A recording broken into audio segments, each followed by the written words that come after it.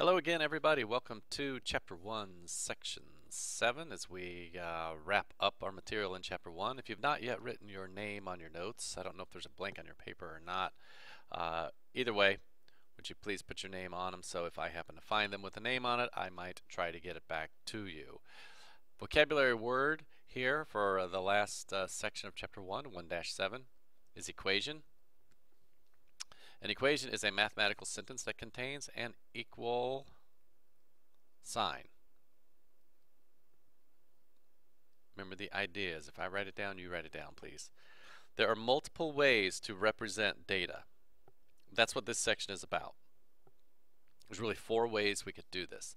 The first way that you can represent data is just by describing it in words. So they gave us a problem right here that a distance, I'm reading right here again, distance is equal to 60 miles per hour times the number of hours. So somebody is driving a car, their average speed is 60 miles per hour.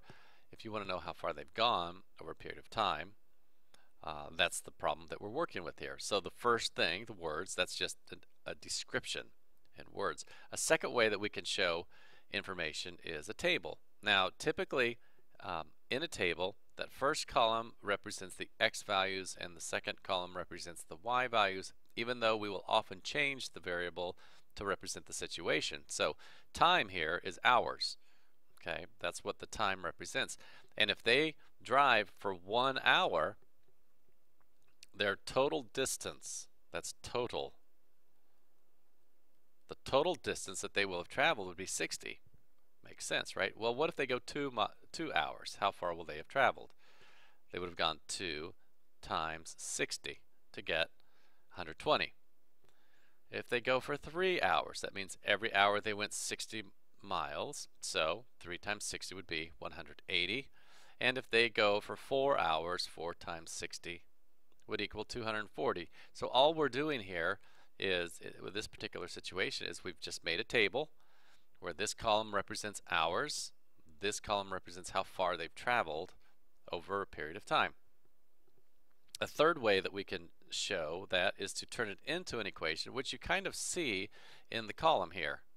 You kind of see the equation happening right there, where the distance, the total distance that we came up with in the y column would be equal to 60 times the amount of time that they spent, and in this case our time happened to be hours. So that's an equation. And then the fourth way that we could show data is to put it in a graph, which they did here.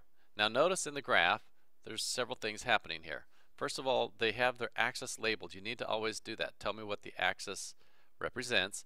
You also should have a title. I don't really like their title, graph. This should be maybe distance traveled on vacation or something like that. And then from there, the next part is to pick a scale, which they did for you. See how right here it's 1, 2, 3, 4, 5, 6. Well, that's because the x values here that makes sense for this particular data. Notice over here that the data is 60, 120, 180, 240. So we're going to need a bigger scale on this side of the graph over here. So they set it up for you. They counted by 40s. So that's something that you have to consider based on what the data is from your graph, how big those scales are. So what we know is that at 1 hour, okay, I'm looking at this table again, at 1 hour he went 60 miles per hour. Now that should look familiar to you. That's a coordinate, that's an ordered pair. So I'm going to graph 1, 60, which they did that for you there.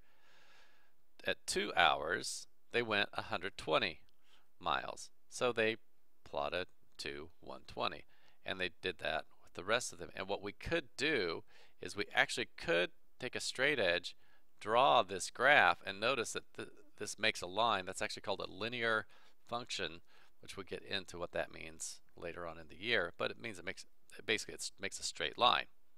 So that's 3 different ways that we can show or represent data, and that's what we're working with in this chapter. So the problems, there will be fewer, but you might have more to do. So quick recap. Words, okay, describe the problem or describe the situation. It's just words and phrases, okay? The car went 60 miles per hour. How far did they go over a period of time. The table displays the data or the numbers. Numbers. All right. The graph shows basically is a visual trend where we can look at the graph and we can easily see that every hour they're going the same distance on average as they continue. Now I left one word off, equation. I wish I would have put that on there, but we can actually add equation here. Okay, the equation, all right, is used to figure values of y based on x. In other words, that's where you went, well, in 1 hour you went 60, in 2 hours you went 120, etc., etc. So they all serve a different purpose, and we need to be able to go interchangeably between those those 4 different ways of showing the data. Okay, so once you have that down, let's turn your paper over and see if we can work through a problem here. And I'm not sure if I'll have time to finish this or not, but we'll give it a shot. Number 1 says copy and complete each table. Well, you've got it in front of you, so you don't have to copy it. Then it says state the domain and the range. Now, remember that from the previous video? The domain are the x values, and the range are the y values. So number one says a team scores 6 points for each touchdown. Okay, well, football players, before you go crazy here, they're not talking about extra points. 1 touchdown is actually 6 points, and then the extra point could be 1 or 2 if you do it from a regular play, 1 if you kick. So if I have number of touchdowns, that's my X column, which they have right here. 1 touchdown would be 6 points.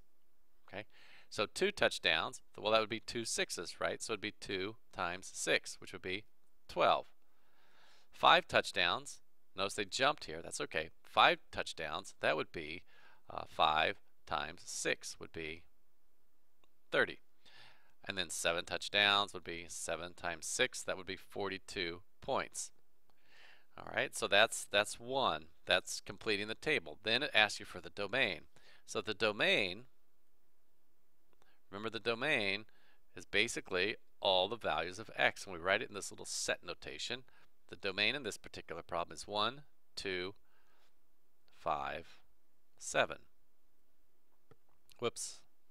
And then the range, that will be all the values for y. 6, 12, 30, and 42. So there you go. That takes care of number 1. Now I think what I'm going to do is stop this video here and start another one, because I think I'm going to go over the 10-minute limit if I keep going. So we'll pause here and we'll start right up with part 2 for chapter 1.7 in a moment.